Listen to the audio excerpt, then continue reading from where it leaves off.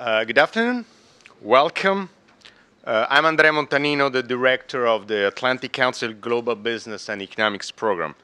A special welcome to European Commissioner Cecilia Malmström and her team, who I'm sure have had a very busy days and last days in Europe last week.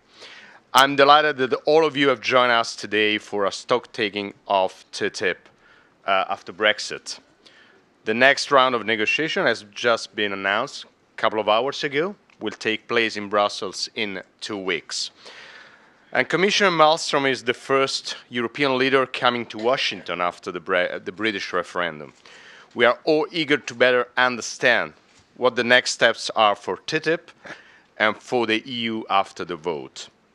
But we do not only seek to understand, but also we at the Council advocate for a stronger Europe, since the European Union, I want to remind to all of you, is one of the richest areas on earth, has strong institutions, both at national level and European level, shares among its participants the same values of liberty and democracy, and plays a key role in global economic governance, among many other things. On April 18, 1951, less than 6 years after the fall of Berlin and the end of the war in Europe, Germany and France, alongside with other 4 nations, Italy, Belgium, Luxembourg, and the Netherlands, created the European Coal and Steel Community, which paved the way for the founding of the European Union. Thanks to the foresight of men as Robert Schuman, Altiero Spinelli, and Jean Monnet, and the strong political and economic support by the United States, something that was impossible to think about a few years before was able to become reality. So things that seemed impossible just last week can become reality now. We think it is time to face the challenges Europe has ahead and transform them into opportunities, with the ultimate aim of creating more prosperity for European citizens and the whole world. And this is why we launched the Euro Growth Initiative last March. Through our publications and events like this, we want to galvanize this transatlantic community to contribute its ideas. I want to thank José Manuel Barroso and Stuart Eisenstadt for having accepted to lead this effort, as well as the whole task force, the Eurogrowth Task Force. I'm particularly happy that some members of the task force are here today. Ambassador Boyden Gray, Anders Aslund, Tony Wayne, Laura Lane from UPS, and Stefano Itri from Beretta. I also invite all of you to bring home our first 3 publications, 2 on TTIP and the 3rd one about the United Kingdom's economic gains from joining the European Union in 1973. The publications are outside, and you can grab it. So the outcome of last week's referendum only reinforced the importance of the transatlantic relationship and our mission, the Eurogrowth Initiative mission. I cannot think of a better person to open this discussion than European Trade Commissioner Cecilia Malmström, who has been steering the European Commission's work on trade since 2014. After her remarks, Ms. Malmström will later be joined on stage by, let me say, a fantastic panel. Ms. Laura Lane, President of Global Public Affairs at UPS, and Mr. Trumka, President of the American Federation of Labor and Congress of Industrial Organization, AFL-CIO. The panel will be moderated by Joe Schatz, editor of the Politico Pro-Europe Brief, who has been one of the leading transatlantic journalists on TTIP, trade, and Brexit. After the moderated panel, we will open the discussion to the audience. For those who follow along with via Twitter, and please tweet about today, I invite you to use the hashtags yes to TTIP with the number 2 and EU growth, which is our hashtag for the Euro Growth Initiative. It's a positive hashtag. We talk about growth and not about crisis. So Commissioner, please, the floor is yours.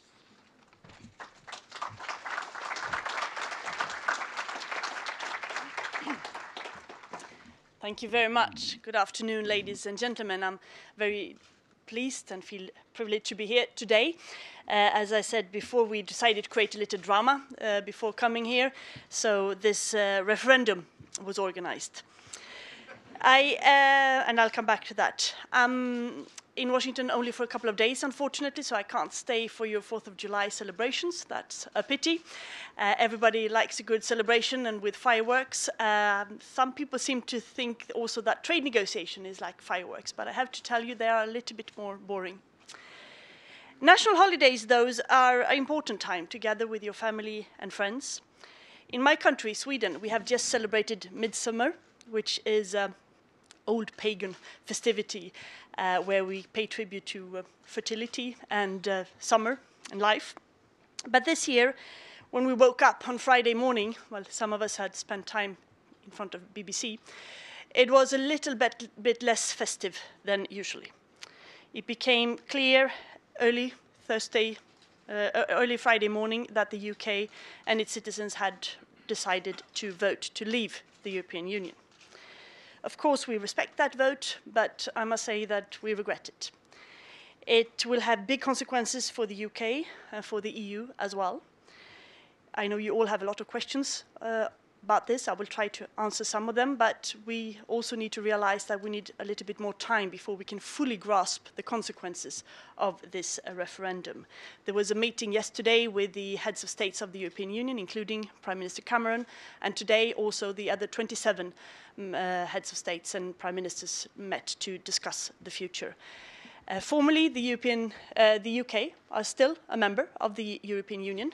The referendum, even if it was very clear, does not legally change anything. In order for us to start the exit negotiations with the United Kingdom, the Prime Minister has to trigger what we call Article 50 in our treaties.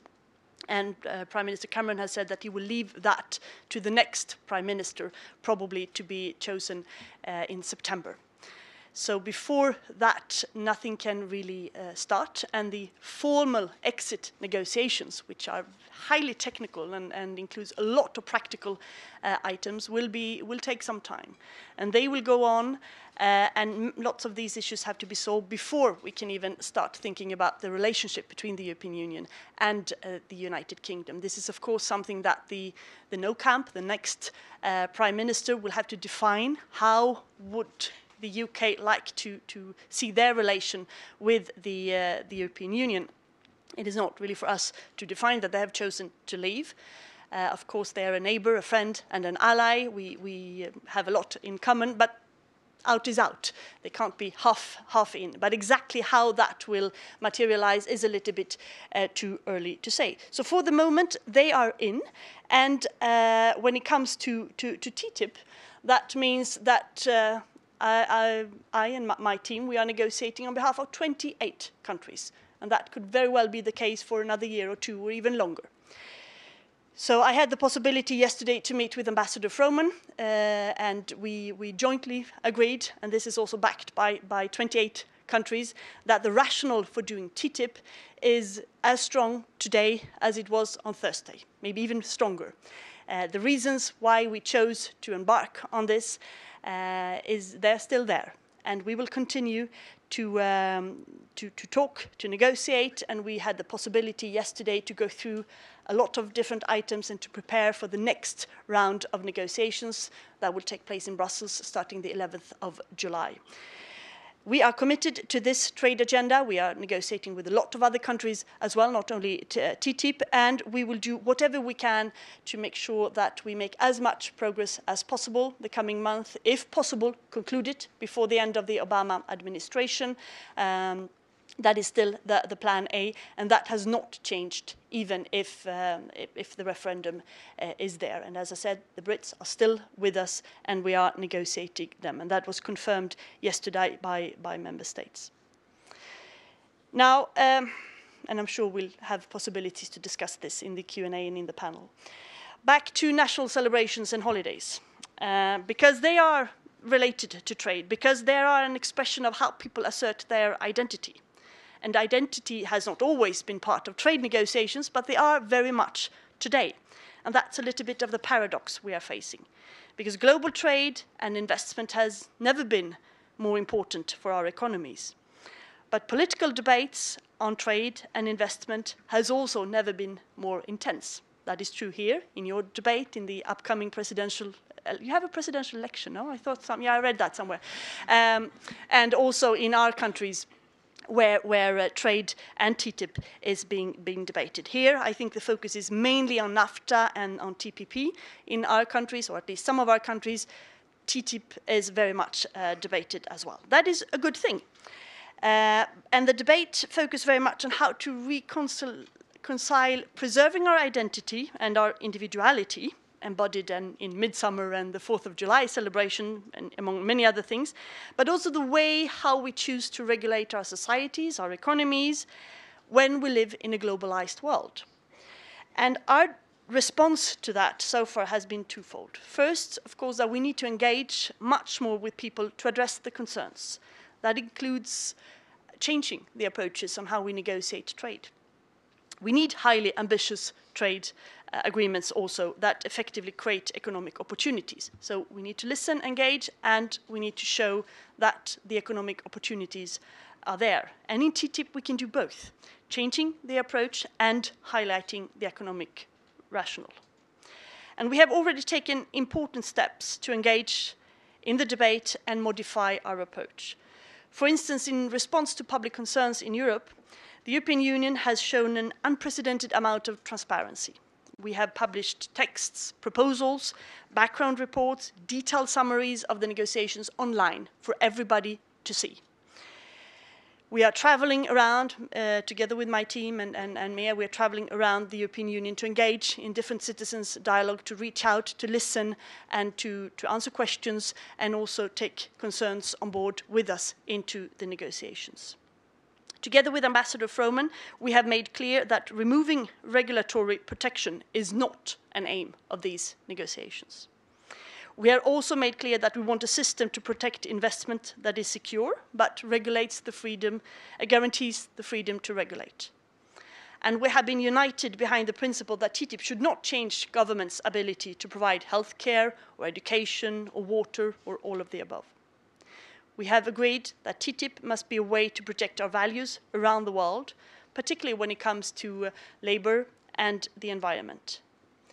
And if we want these negotiations to succeed, we will have to continue to adopt and to continue the dialogue with stakeholders. So that is one response to popular concern. But also, if we want people to support this deal, we have to create real economic opportunities. We have been negotiating this now for 3 years. We have come a long way. We can begin to see the outlines of what TTIP actually will look like. But we still have a lot of work to do. And to meet our target of the end of the year, we need to work a lot more. And we are ready from the European Union to do that. We are preparing ourselves to have text ready across the board by the summer break. We are prepared to make the political choices needed to close this deal by the end of the year if we have the right results. We will not conclude a TTIP light just to have it concluded. It has to be a good agreement that the US can get through its political system and that we can have the acceptance in our 28 member states. So what does this mean? Well, starting with market access, trading goods, we need an ambitious outcome that removes the remaining tariffs on almost all areas. Here we are relatively well positioned, ambitious offers on the table from both sides. On trading services, we have more to do.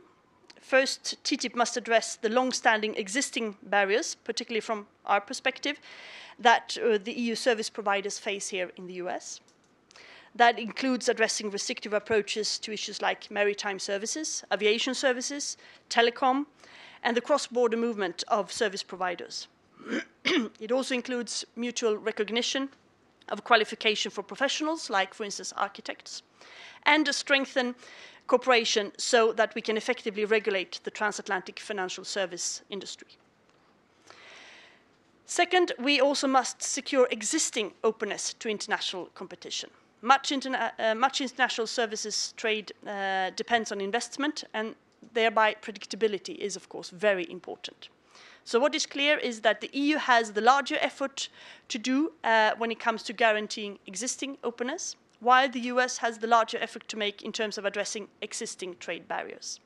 So we are working on both sides to address these issues. A third element of market access is public procurement. This is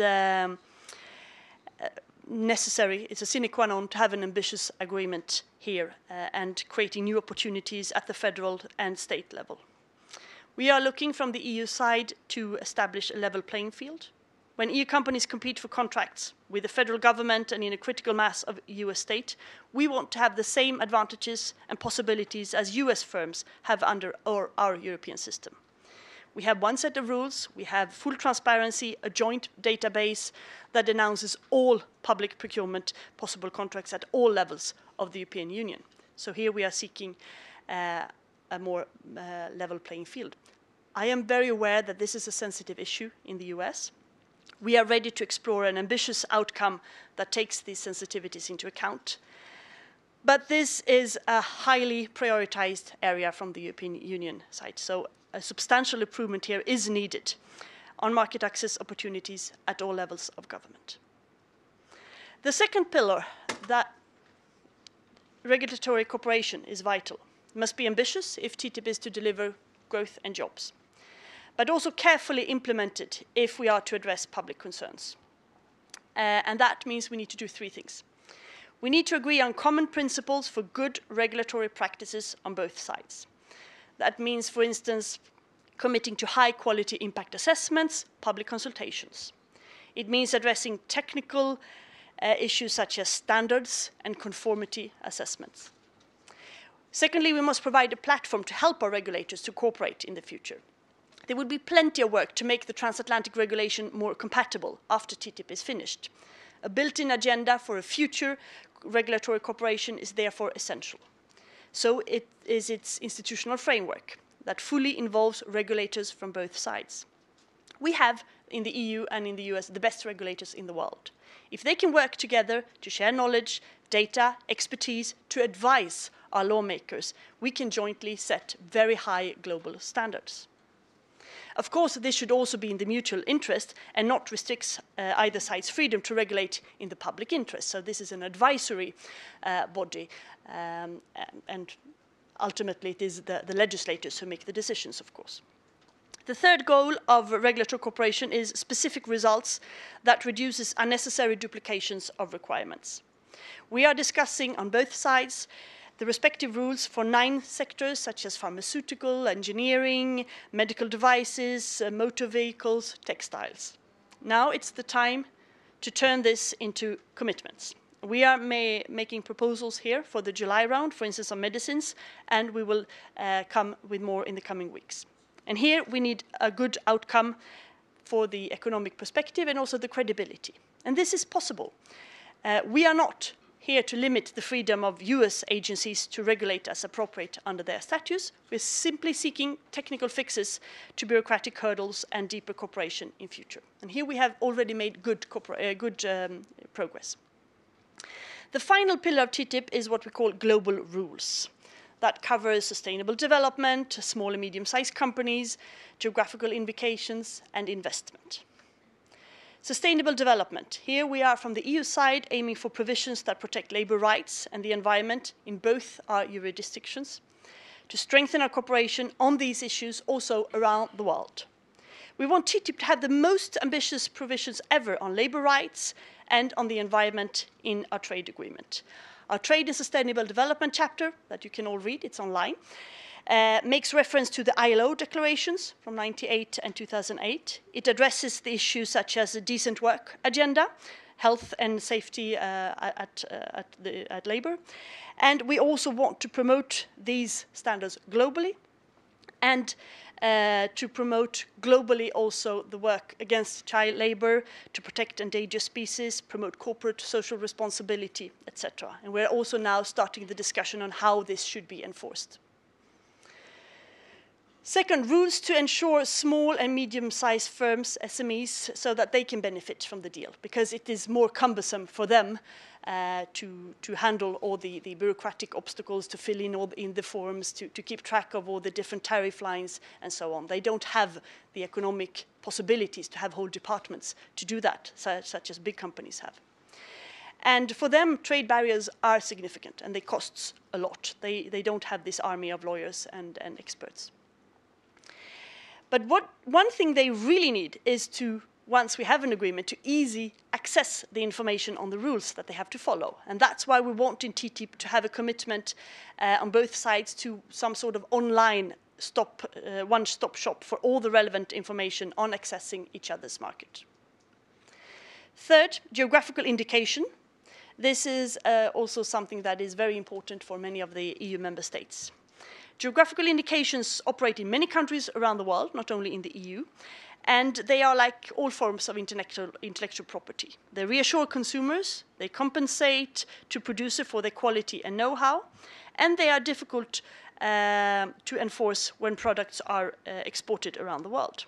And that's why, like patents or copyright and trademarks, geographical indications need to be protected in trade agreements. And this is feasible. We have had strong provisions on geographical indication with countries such as Canada and Singapore and Vietnam. Both are countries without a history of this kind of protection. Of course, the US is different, and we have had long debates on this issue, and we are, of course, ready to find a reasonable approach, meaning that the vast majority of the indications we want to see protected do not conflict with existing US standards. And for the small number that does, we have to find pragmatic results. Willing to do this, of course, within the framework of the US legal system. This is difficult. We had a long discussion yesterday, but I want to repeat this is really important for our constituency at home. We need a high quality result here. And the final issue here on rules is investment protection. This is a very sensitive part of the negotiations. It's particularly sensitive in many of our member states in the European Union, but I think it's a global debate. We, of course, share the view that investment protection is vital to promote growth and jobs by supporting the deepening of global value chains. And foreign investment is always more vulnerable than domestic investment, so there can be cases when it needs extra protection.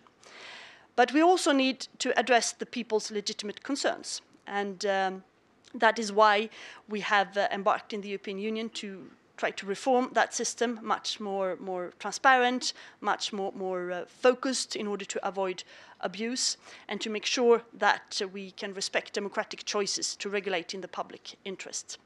This is a new investment court system that we have proposed, that we have in our agreements with Vietnam and Canada, and that we are right now discussing with the US. So getting a deal like this will not be easy to do this before the end of the President Obama's administration. It will require both sides to do its utmost, to do not only what we have done in traditional trade agreements, but to go further. We will need to adopt. But I think it is possible, because if we make this adoption, it is worthwhile, and we do have today the political support to do it. We have tough debates in the European Union. We have resistance, we have demonstrations, absolutely, but we have a unanimous mandate from all 28 countries, and that commitment remains. And in the US, I know that there is a very intense debate on trade as well, but we have a strong support in the administration and from members of the Congress on both sides of the aisle. And even in these trying times for trade in this country, I have noticed that the focus is not on TTIP, but mainly on TPP. And I think people understand that TTIP and TPP are different issues. They are different parties. The European Union is like the US, a highly developed economy. It's the world's largest market. We have some of the world's highest regulatory standards, and the competition due to lower labor standards is not an issue with the EU. And we have strong protections for all kinds of intellectual property, including biologics. And when people come to look at TTIP in more detail, I hope that the support will be there for the concessions needed. And also I think it is possible because we know each other. We understand each other's politics. We know the constituencies that need to be on board for the outcome, whether they are farmers, key business sectors, trade unions, or consumers. We know our requests need to be reasonable. We know we have to respect and to respond to each side's reasonable requests. And what we are looking for on procurement, on services, on regulatory cooperation, investment, geographical indication, that is doable if there is enough political will. We have, of course, like the US, our red lines, but we fully understand the objectives that the Congress have set for this administration as well through the Trade Promotion Authority. We can't do it alone. We will need to work closely together, the EU and the US as well, and with our different constituencies. And I look forward to continue to do that, because TTIP is worth the effort. It's a positive response to the concerns on globalization that are shaking our political systems on both sides of the Atlantic. It's a way to strengthen our friendship, our alliance, and our partnership. P in TTIP stands for partnership. We share so many values, so much history in a difficult world, and then friends must stick together. So our people need the opportunities that this can provide, and I'm very happy and looking forward to the possibility to discuss this with the panel and with all of you. Thank you again for inviting me.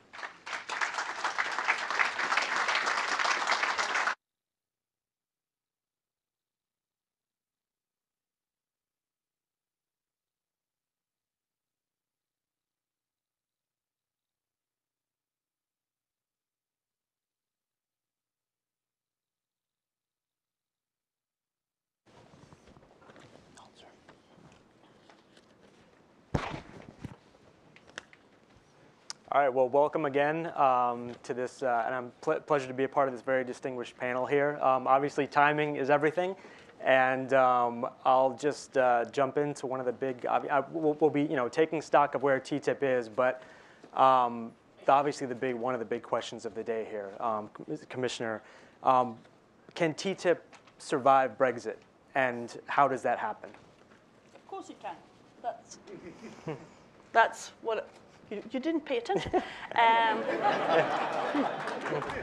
Of course it can, and it will. As I said, there are a lot of uncertainties related to Brexit. We can't answer them now, and we will have to wait until we see a more clearer picture of that. But for now and for the immediate future, the United Kingdom is a member of the European Union.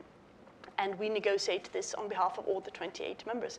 And yesterday at the European Council, there was a confirmation by all members of, all the prime ministers and heads of state that our trade agenda will continue. So I think it makes even more sense to continue with TTIP right now. Sooner or later, we will have to take some decisions when we see which way the UK is going. But for the moment, it is there. The US and the EU have all the reason in the world to facilitate trade between us, and that hasn't changed. So yes, TTIP will survive Brexit. But I guess with the understanding that eventually Britain would be perhaps part of this, perhaps not. How do you? I mean, will British negotiators? Do you expect they'll be in the room? Do you expect? I mean, I know at the council discussions in Brussels already there's been talk about whether members of the Commission and negotiators are supposed to be even discussing issues regarding the departure of the UK. Can they even talk to each other? So how does that, from what you've been planning so far, I mean, how does that work, practically speaking, going forward? Well, it is the Commission and the Commission team who negotiate this. We have British citizens in our team. They remain. They do not work for the UK. They work for the European Union, and they will stay. And that was a clear message by President Juncker the other day. We, before and after each negotiation round, we discuss with representatives of member states. We discuss regularly with the trade ministers to keep them informed and to see them, seek their support for each of the steps we will be taking. I have no reason to believe that the UK will not be in the room when we discuss this. And as I say, when they are members, they have the full competences to do that. They have been very supportive. UK is one of the strongest voice for free trade, and that is one of the reasons I will be sad to see them leaving. And I guess they will. Will they eventually be part of the agreement or not? Well, that remains to be seen. Maybe they can join afterwards, or maybe they, well, it is a little bit too early to say that, but I don't count on them being difficult. Of course, we can talk to our British friends, but you refer to that statement by President Juncker. We cannot have 28 different parallel negotiations going on. We have to be patient and wait for the formal triggering of Article 50 and of the UK to sort of define their vision of their relation with the EU before we can start negotiating. But in the meantime, business has to go on as usual. We are still 27 who will remain. We still have a huge agenda. Trade is only one of them, but we have a few other challenges on migration, security, economy, and so on. And that has to remain. I think it would be detrimental to all the citizens if we now started to have some sort of paralysis and not doing anything. Okay. Oh, we'll come back to all this, obviously. Mr. Trumka, I wanted to ask about, as the commissioner mentioned, TPP has really been the high-level, trade, the more controversial trade negotiation going on right now in the American context. And it's the conventional wisdom has been that on TTIP, you're not going to see the same kind of, potentially the same kind of concerns from organized labor that you've seen on TPP, and that the debate might be a little bit less contentious on the American side as opposed to the European side, where it's very contentious. What do you say to that to start off, before we get into your face-off with Donald Trump yesterday? So, yeah. That was a fun time. Yeah. First of all, let me compliment the commissioner on the transparency of releasing your proposals after you lay them down on the table. We don't do that in this country. If any of us get to see the proposals, we have to sign a statement saying we won't divulge it to anybody. So I just thought about something. If they give them to you, do you divulge them to people in Europe, the U.S. proposals? No, we can't do that because we are not legally constrained. What we do is that the so-called consolidated texts that are sort of chapters we have both negotiated, we keep them in the reading room. So national parliamentarians and members of the European Parliament have access to them, but in reading rooms. Oh, so you can't release them? We cannot release a foreign country document, no. So sorry. Why is that? You can release yours, but you can't release yours. Well, we can decide upon our own documents, but we can't decide upon documents that belongs to another country. That's part of the problem. That's good. See, they get to debate things over there, and we sort of do all this in secrecy, and the secrecy shrouds these agreements, and you wonder who's really submitting these rules? Where do they come from? Because I'm going to say this, every question you ask me, I'm going to say the following words. The question is about whether to trade or not trade. It's about what the rules are and who benefits from the rules. So applying that standard to TTIP, there is a much greater likelihood that TTIP could meet the standard and benefit working people.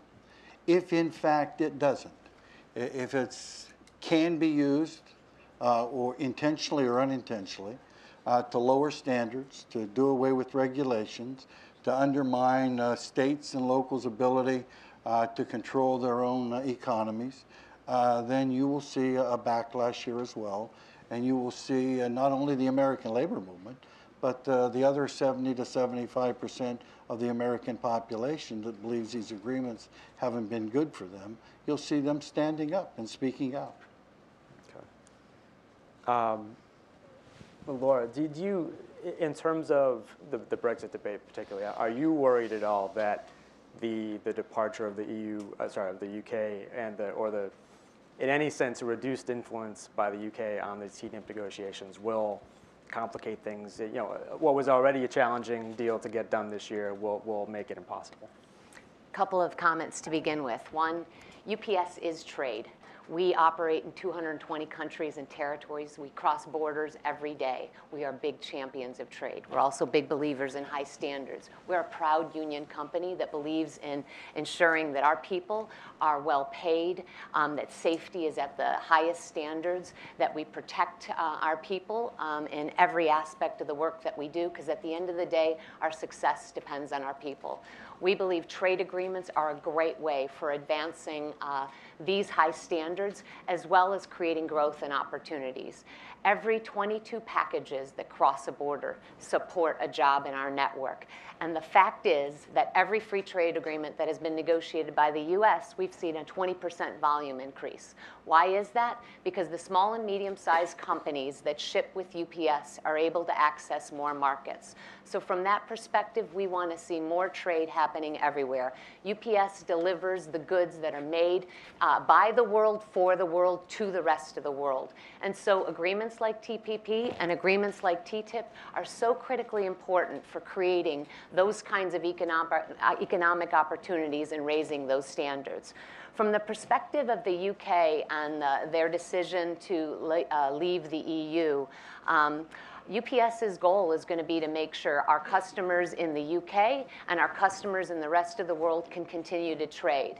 There's going to be some practical implications to some of the changes that are going to occur if they do decide to exercise their exit from the EU. UPS's goal is going to be to make it possible for people to keep doing the business that they're doing, because at the end of the day, that trade has allowed the UK to continue to grow, the European market to continue to grow, and the US market to continue to grow. And so are we worried about what the implications of Brexit are? We don't like the uncertainty, but we have learned to operate in a lot of uncertain situations, and what we fall back on is great service, understanding the processes, and delivering that to our customers. And we're going to continue to do that, with the UK in or with the UK out. And let me ask you this, and this is really a question for all of you. Obviously, we are in a presidential campaign here. President Hillary Clinton, President Donald Trump on TTIP. What do you all think? How would it shake out?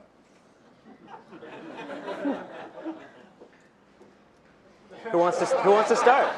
I get the question all the time Sure. about what UPS thinks about a Clinton presidency or a Trump presidency. And you know what I tell my CEO? It doesn't matter to me who the president of the United States is. My job is to make sure that either candidate, whoever they are, understands what's at stake for our employees and the growth of our business. And so from that perspective, our job is maybe a little bit more challenging given some of the statements that have been made about trade. It's our job to go in and explain how we do what we do at UPS, what our customers need to be able to grow, some of the challenges that they face at the borders, because there's a lot of friction at the borders that really affects small and medium-sized companies that we need to address. And we need to convince both candidates about the importance of continuing to engage in a robust trade agenda, because it's at the heart of growth, not just for the US or Europe, but the global economy. Period, full stop. I'd say that the actual negotiations would be a lot more pleasant under Hillary than they would under Donald, given his lack of patience with people and his intolerance for disagreements or differing points of view. I think workers would fare much better under Hillary Clinton administration, because she cares more, she cares about our values more than he does. I think the likelihood of him wanting to show how macho he really is, the first thing out of the chute, would make getting an agreement more difficult. Because I'm not so sure it would be about negotiations as much as it would be about imposing someone's point of view on someone else. And between long-term friends and trading partners, I don't think that's necessarily a good way to do business. Okay. Well, obviously, as a representative of the European Commission, we have no view of who should be the next president of the United States. And my personal views might be interesting, but not very relevant in this context. But whoever is the president of the United States, he or she is one of the most powerful persons in the world. And one would hope that the relationship between the EU and the US, so important not only in trade, but for so many other reasons, would remain somehow. Would it be easier or more or with one or the other? Maybe, but we will have to deal with whoever it is. I mean, obviously the way, the political context behind kind of trade politics in the U.S. has changed quite a bit in the last year, because you have in both parties a strong, you have concerns about trade, skeptics of trade, really taking the center stage. How has that affected TTIP negotiations thus far? I mean, how is the presidential campaign in the background playing out? How is that affecting your job? Well, it's obvious that there in the background you have an increasingly anti-trade debate in this country, but we have it in Europe as well, and we see it in many other countries. Trade, it's globalization, it's frustration. I mean, we have gone through a terrible economic crisis. We're not quite out of it. Many people have really suffered. So of course, this is in the background of our discussions. I haven't heard, I might have missed it, but I'm really trying to say, I haven't heard neither candidate Trump or Hillary Clinton mentioning TTIP at all, actually.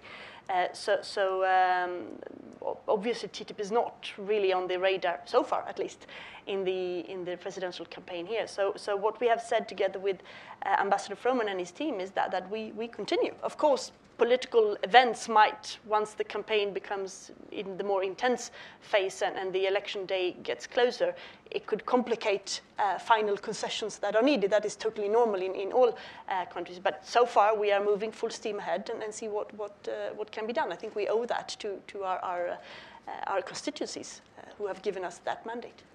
To achieve the goal of getting a deal or an arrangement or whatever it would be called exactly in place before President Obama leaves office, in terms of a timetable, what has to happen when do you have to get that done? It would seem you don't have much time left.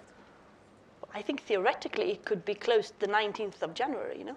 Mm-hmm. But given that you just said that, you know, once the election happens, everything kind of changes. I mean, realistically, do you need to have a deal in place before then, or I mean, do you really? No, I think, I mean, of course it is totally realistic that even if we agree tomorrow that an agreement will be voted and ratified and signed and stamped, neither here or in our countries. So what we can aim at is to have an agreement that is there and that we have sort of say, this is it. And then obviously the next administration will need to deal with that package. But that work can go on, I think, through at least half of January, theoretically, if there is the political room of maneuver and the political will. So we are pushing. We have the next round of negotiation that goes on for a week in July, starting the 11th of July. We will be meeting with our teams on different levels before and that time and after. And then we will have a meeting with, I will come back here just after the summer as well. So there are constant meetings and telephone calls and video conferences to take stock and see where we are. The instant that people believe that this agreement could be a reality before the end of this term, it'll get injected into presidential politics. And so the more that you and Mike Froman go around the country saying, we're going to have it done before the end of the year, the more likely it is that it will become a presidential issue. You might not like the results of that, but it will become a presidential issue. The likelihood of it getting through being a reality and getting a vote is 0 and none.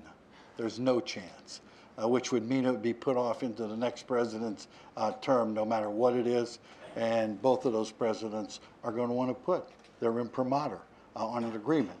They may want to scrap it if it doesn't meet the needs of working people. One of them may want to scrap it for the sake of showing that he's scrapping it. And so it's a complicated subject, and you make it more complicated by pretending that there'll be an agreement before the end of the year, because I don't see that any likelihood at all of that happening. If that doesn't happen, if it goes beyond this year, then you have French elections, German elections.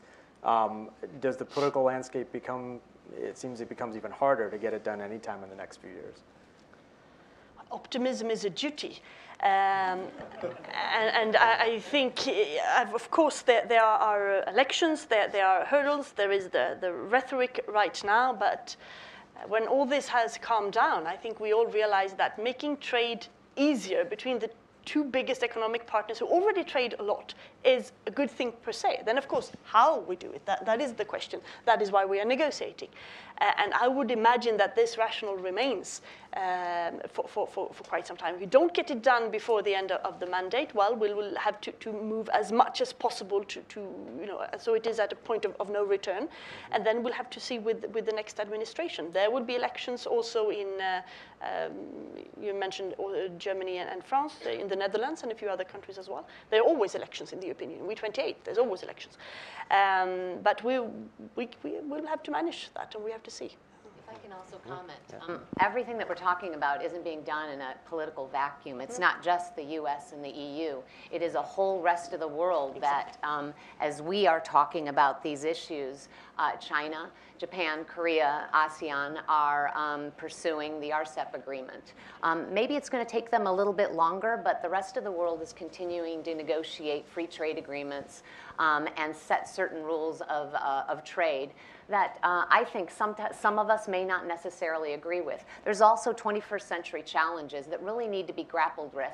And at the end of the day, I'd rather have US and European negotiators where we share the same values addressing those kinds of issues. I'm thinking about cross-border data flows. I'm thinking about how we address a greater partnership to be able to allow trade to flourish but counter some of the cybersecurity threats that are out there. I'd like to see ways to really promote greater innovation through protections of biologics that aren't just US and European rules, but ones that allow the ability to bring those kinds of life-saving medicines to anyone and everyone in the world. And yes, UPS will ship them there, but you need the intellectual property right protection so that the investment that goes into developing these kinds of medicines is protected, but that the access that people need to those medicines can also be encouraged. And I think that comes through a good, robust dialogue between US and European negotiators, and that's what's at stake in this agreement.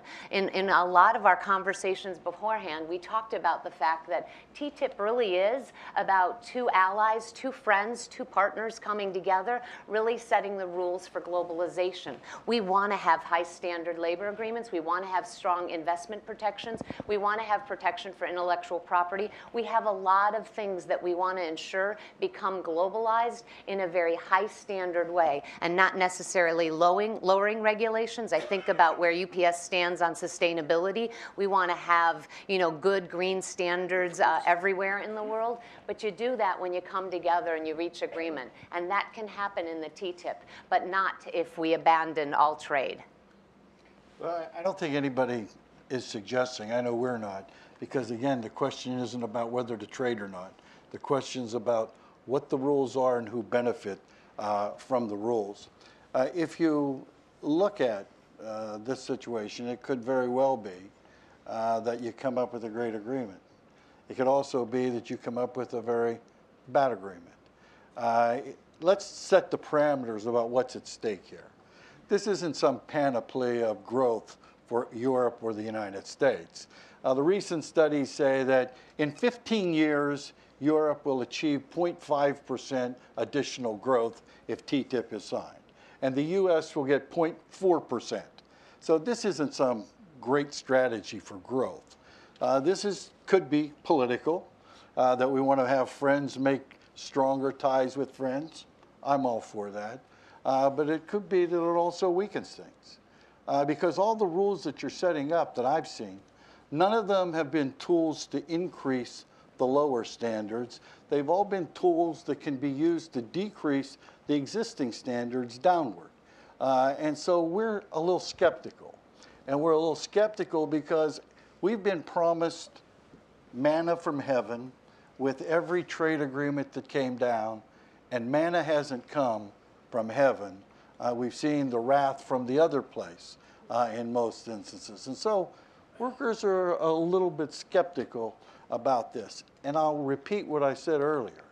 If ever there was a chance or an agreement for us to get it right, this is the agreement that we can get it right in.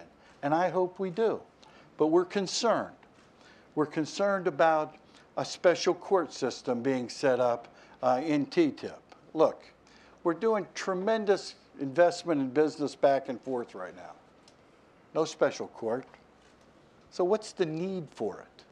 When we ask that, we're told, well, you have to have something. Well, we have a court system. And that court system is good enough for every citizen here. It ought to be good enough for investors. But it isn't.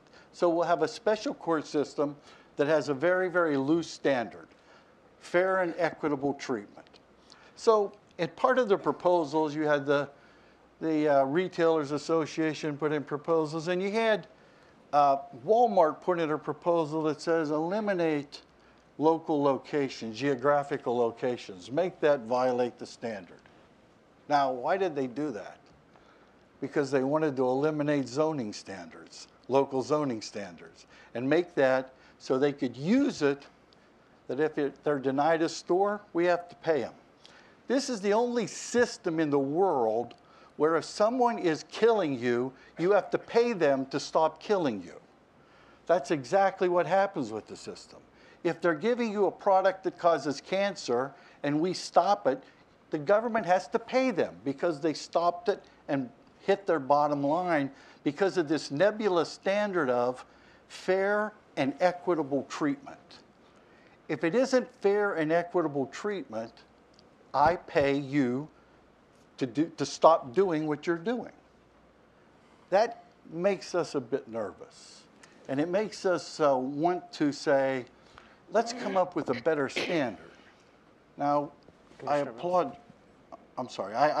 you for some of the things that you did on the labor and environmental side, because I think they're helpful.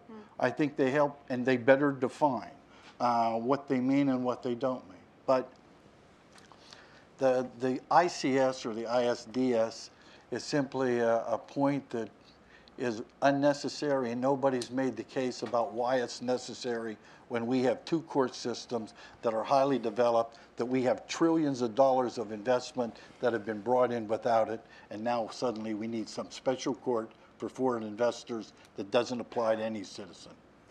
Commissioner, on that point, you're obviously you have a lot of concerns on both sides about this court setup.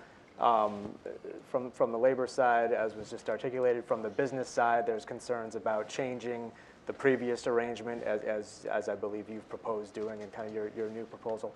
Where do things stand on that in the context of the TTIP negotiations right now? Are you any closer, like how are you managing those two competing views, and are you any closer to finding a solution? Yes, first let me start by saying that, of course, a TTIP agreement, however successful and ambitious it is not the only answer to growth. It is a part of it. But as you are and as we are negotiating around 20 trade agreements right now. So trade is important for growth. It has proven very important for the European Union. But of course, we need to do a lot of other things. So it's one piece of our growth strategy. And we have very, very active stakeholders, not only member states, but also different stakeholders who follow our negotiations closely and scrutinize and will follow whatever comes out of it very, very closely as well. There is no way we can conclude an agreement that is not setting high standards and is irreversible in making sure that the standards can only be higher, never lower. On this investment court system, because this ISDS is probably the most toxic acronym in the European Union. It has been so for quite some year.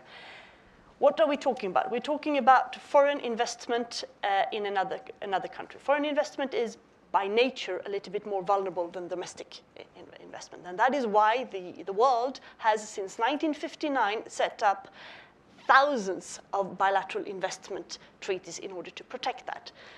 Mostly it has worked well. There are some cases where there has been abuses, not that it has gone all the way, but tried to use it in a way to stop countries, democratic elected governments, to regulate, to protect environment or the citizens. The European Union has around 1,500 of these investment agreements. I think there are almost 4,000 in the world. And they are in need of modernization. Desperate. This is a discussion that is not only taking place here and in Europe, it's in South Africa, in Indonesia, in Mexico, in Canada, in Malaysia, all over. So we thought that TTIP, because we had such high expectations and we still have, could be a moment to reform this. To recognize that, yes, there could be cases, I think very few between the EU and the US actually, and most cases, of course, can be solved in ordinary courts. But as we also want to set standards for the world, this could be a way. And US have 9 bilateral agreements with Eastern and Central European countries. So this would be a way to abolish them and to replace them with a new system. Because they are there, they will not go away. And in our mandate, and this is clear that we should seek some sort of protection. So what we have proposed is a system that is much more transparent, that limits abuse, that defines when it can be used and not, and where we have an appeal system, a sort of court with a pool of pre-selected judges instead of lawyers in order to make it more transparent and more court-like system. And this could be actually something we could work on globally that would replace all this. We have Canada and Vietnam on board for this in our agreements with them. It is fully in there. It has been developed in a very close cooperation with our member states, with the European Parliament, and so on. Again, I think there would be very, very few cases with the US because we both have robust legal systems. But it could set the tone also for other countries. We are discussing this with the US. The US perfectly agree that we should have more, transparency is important, that the right to regulate for countries should be covered. They have gone through different systems as well, or reforms. It is a debate to a certain extent in the Congress, I understand. But we haven't we haven't concluded that chapter yet. So we'll see where we get. In TPP, sorry, there's so many acronyms, a swamp of acronyms. In TPP, there is something similar. So of course, if the European Union would enter into trade agreement with US, where Peruvian, Canadian, Malaysian companies would be better protected than Europe, that is a very difficult thing to defend. It's sort of a circular argument to say they're there, so they should stay there. If they're unfair here and they're unfair here, they're unfair. And that's what this system is. And if you say there'll be very few cases, it's all the more reason not to have a special court system for foreign investors that locks out the general public and citizens in every country. Let the courts handle that. It's done well for years and years and years and years since we left England in 1776. It's been a wonderful experience for us. The last word before we go to questions. There's incredible value in terms of getting it right with respect to investor protections between the US and the EU, because as you rightly point out, the system's been working quite well. But this is hopefully going to be an open platform agreement that is going to result in the adoption of these kinds of high standards by other countries. I think about the bilateral investment treaty negotiations that are underway right now with China. We don't have strong investor protections right now in China, and I don't have as much confidence in the Chinese court system as I do in European or American courts. And therefore, I see great value in terms of setting that standard and then bringing the Chinese along. And I can say that from very personal experience. If I were dealing with China, I'd probably want that same system. But we're not dealing with China here. This is two countries, two markets that have dealt with each other for hundreds of years, have highly developed court systems that do not need a special court system for foreign investors. But I would argue that there is strong, robust transatlantic trade, and we make products and services together that we then send to the rest of the world. It is in our interest to have US and European standards be the ones by which the rest of the world then tries to reach up to. And that, I think, protects US and European companies. See, Laura, that's another circular argument, because we're told we need these systems in place so we can make their court systems come up to speed. You're using it the opposite to say because they're up to speed, we still need them out there so that they don't come up to speed. So you have to make a decision. It either helps them develop a court system or it doesn't. But you can't have it both ways. On that note, I think I have to cut everybody off because it's time to let our friends here have a chance at a few questions. We have mic runners here. Yes. We have microphones on both sides. It will take 2 questions at a time. And okay. Back there and here.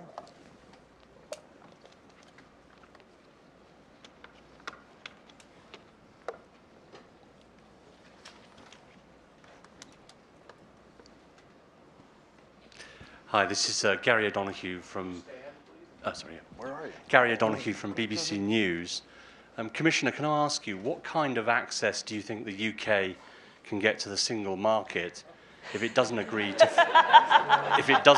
freedom of movement?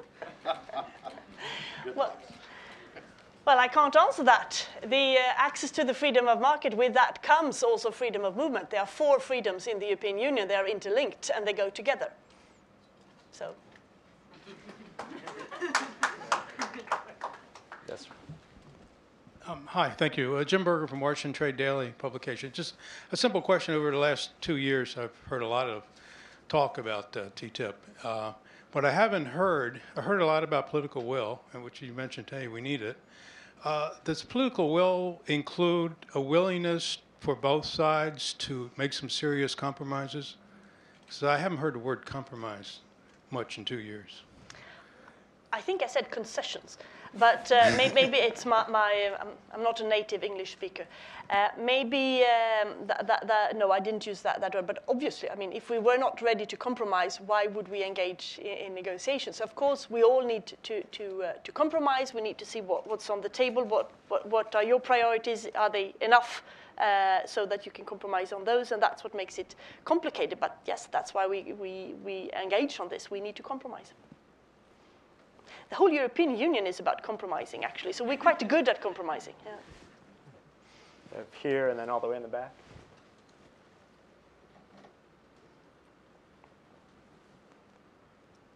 Hi, my name is... Been silenced. Thanks. Hi, my name is Adam Siegel. I'm a reporter with MLEX.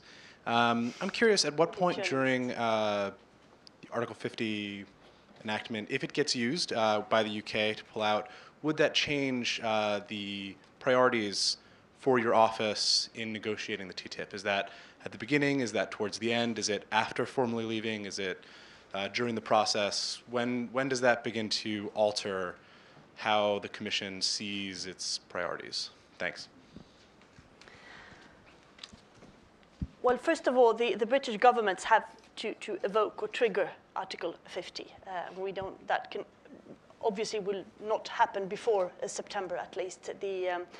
The President of the European Council, Donald Tusk, called for an extraordinary meeting in September to discuss and to take stock where we are.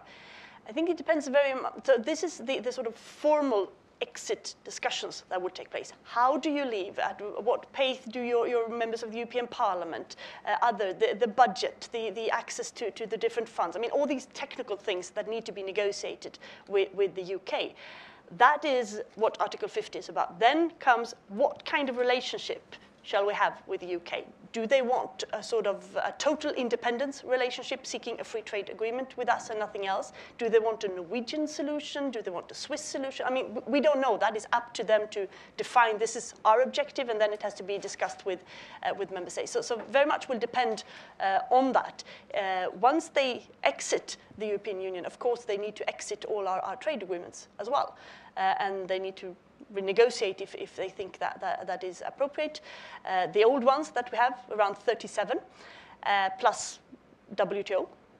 And then all the other ongoing trade agreements, we will have to see case by case what to do with the UK part of it. So that will be quite a heavy exercise, but it cannot start before we know what kind of relationship they want to have. But they do not, I think whatever solution the UK chooses, they cannot sort of automatically be in our trade agreement still. They have to go out. Norway is not part of our trade agreement, for instance, even if they are part of the internal market. So that is an exercise that we'll have to start once we have more clarity. Yeah, it's complicated, yeah. All the way in the back.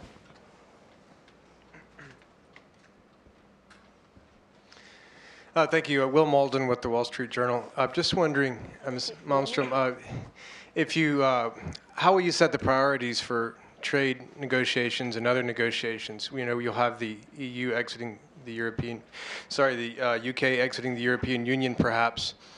The UK doesn't have its own trade negotiators now. It might recall some from the EU, I guess. Then you'll also need to be working on the TTIP deal with the US. Will you divide your negotiating teams? Will you add more? I mean, some of the UK voters seem to think they're limitless civil servants in Brussels, but probably you'll have to make priorities, and it would be interesting to know what that might be. Mr. Trump, and also if you could say whether you'd support a no-frills trade talks with the UK as some of the Republican leaders have. Thanks. Well, thank you very much for the concern about our staff in DG Trade. They are already very much overstretched because TTIP, and we're discussing that today, but as I said, we are negotiating around 20 agreements. We have just finished with Vietnam and Canada. We're negotiating with the Philippines, with Mexico, with Tunisia. We are preparing with Mercosur, with Chile, with Indonesia, Australia, New Zealand, and I've probably forgotten a few. So we have already a quite heavy agenda. And where exact in that line we would put the UK, I'm not in a position to tell you today. But we'll of course reflect upon that. I don't want that headline in BBC or Wall Street Journal tomorrow. I don't know what a no-frill trades agreement is. If somebody might define that for me, I might be better off. Look, England, whether they are in the EU or not in the EU, are great friends and great allies. And we're going to remain close, and we're going to continue to do trade and do business with them. And so I don't have anything to say beyond that. They are friends, they are allies, and we will treat them as friends and allies. A few questions over here. I think there first. Hi, Brett Fortnum from Inside U.S. Trade. First, specific to only the TTIP negotiations, are you on? I know you mentioned that you're still on track and can still conclude them in 2016. But in terms of when the endgame phase would start, my understanding is there's a stock taking of trade ministers in September. I can't hear you. You have to speak sorry. a bit closer. Sorry. Yeah. You mentioned you're still on track to potentially conclude in 2016. Now, my understanding is there's a stock taking of trade ministers in September that could determine whether or not you would enter into the endgame. And you've mentioned your priorities there. Are those priorities being addressed, and do you expect those to move forward at this upcoming round in July? I mean, is the U.S. moving on their positions on things such as public procurement and services? And could you also just clarify one aspect of Article 50 for me? You mentioned the trade relationship with the UK being negotiated. Would that happen after the Article 50 negotiations or as part of it? Well, first on that, the Article 50 has never been used. So there is, there are lots of question marks exactly on what it goes. This is, I mean, I think there are different views on this, but that's why we need some time to reflect. The referendum was only the result was only known on Friday. Today it's Wednesday. We need some time to think and to reflect, and that's ultimately a decision by heads of states of the other 27. Can these go in parallel, or do we have to do a few things before? So I don't know is the honest answer. For the rest, yes, absolutely. We will have a trade ministerial meeting in September. We meet with the trade ministers regularly, so it's one of the informal ones in the new presidency of Slovakia, where we will take stock, and I will tell them then, give the evaluation of the July round and of the talks we've had over the summer on all the issues that you mentioned and I mentioned in my speech as well. These are priorities for us. Member states will expect that there is sufficient way forward already agreed and a path towards the end as well. And this is what we will discuss.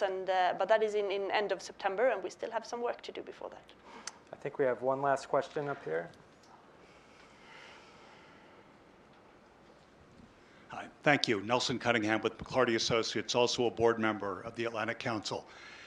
You mentioned that the TTIP talks could be considered an open platform for others to add. Well, today President Obama is in Ottawa meeting with Prime Minister Trudeau and with the Mexican president for a North American summit. There was some talk of whether or not the NAFTA countries might join with the U.S. in TTIP talks. What would be your view, looking out at the future, to have Canada and the U.S. join, Canada and Mexico join the TTIP discussions? And Mr. Trumka, what would your position be on that? Anything that gives us a chance to redo NAFTA would be a great opportunity from our point of view. I don't comment on that particular aspect, but we have said all the time from the European Union that it is a good idea to make TTIP an open platform. First, of course, we have to conclude it. But after that, we think it's a good idea if others could join. When we haven't started negotiations on this because we have to conclude, but when we talked about it, we were imagining maybe Mexico and Canada, and from our side, there has been some interest, or at least some discussions in countries like Norway or Turkey, then maybe the UK could be one of these as well, depending. So I think it's a good idea to have an open platform, and we would welcome, these countries and possibly others as well. And with that, I think we have to wrap things up. Thank you so much again, everyone. Thank you, Commissioner. Thank you, everyone else on our panel here. Great job. Thank you. Great job. You really do. I really do.